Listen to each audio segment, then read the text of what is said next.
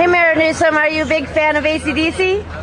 AC/DC? Are you kidding? Don't they have one of the drummers named Gavin or something? Or what is, no, Angus Young. No, that's the guitar player. Angus. Your mother was going to call you Angus. I always had this connection, even though I became Gavin, with this guy Angus. I don't know if I could have been named Angus, doesn't make sense. But yeah, so I like. Do you play guitar? In my mind. In your mind. Okay, how about air guitar? That's it. That's it? To Back in Black? That's a private. Because I keep getting phone calls from you. Oh, only one call. And by the way, no, I get a lot of calls.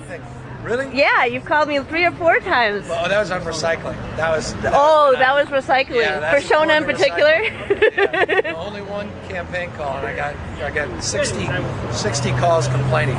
Yeah, I bet. People don't like those. People don't like AC/DC, or they don't like Rob Black? They don't like campaign calls. Well, that's true. Yeah, but then I got a call from Clinton, and I like that one. Yeah, what do you have to say to you? Wow, he's called me personally. Yeah. But he was telling me to support for other initiatives. Probably. Yeah, other things that are probably a little bit more sweeping. Local politics, that's where rubber hits the road. That's the most meaningful thing. So, someone is going to respond to your call, even if you didn't support them. So I'm a big supporter of Rob Black's.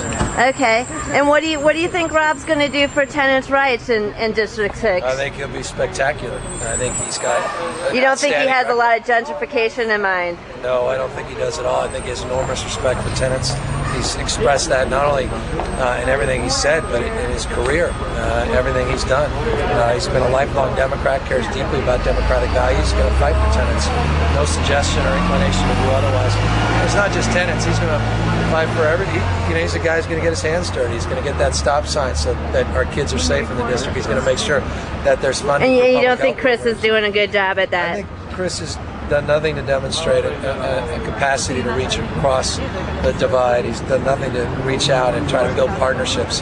He's a very divisive person, and a consequence, the district is not well suited by that kind of divisiveness. He's done nothing to reach out to the last 2 mayoral administrations. You may not like Willie Brown, you may not like me, but I think we all are better off when we work together. I work with a lot of folks that disagree with me.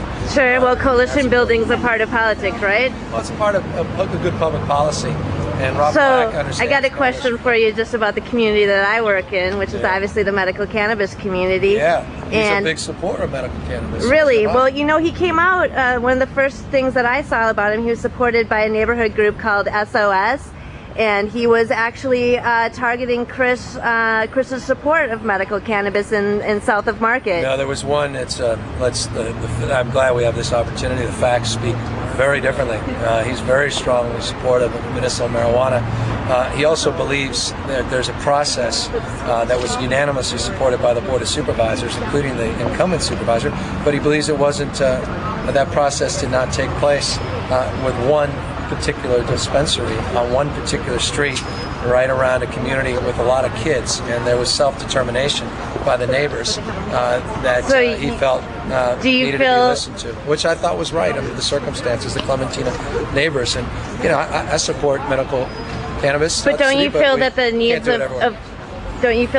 of patients with mobility concerns also should weigh in the fact that we should have dispensaries in every neighborhood? Well, I think we have more dispensaries per capita than any city in America. Well, thank God, right? No, but I'm just saying, no, there's the reason the Board of Supervisors unanimously, including the supervisor I believe you're supported restrictions, is because common sense should prevail. So the answer to your question is sure. I mean, obviously, I supported regulations, and people in my community didn't. Some people were very against the idea. I'm with you. You're with me? Uh-oh, Gavin. Now you're getting yourself in trouble. Common sense, just common sense regulations and self-determination by community.